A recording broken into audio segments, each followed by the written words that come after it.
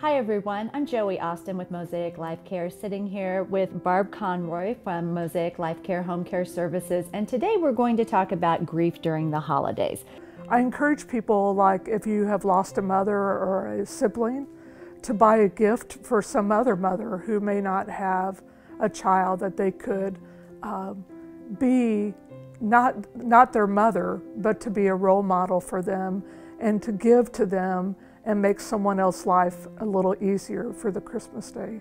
So changing up traditions is okay, especially to really take that focus off you and put it on someone else, and calling people, checking on people, things like that. And some people even set a place at their table for the person who's gone, and they remember them that way, to actually put the placemat down and all the silverware and all that down, and put a picture of their loved one at that spot to remember them on that day.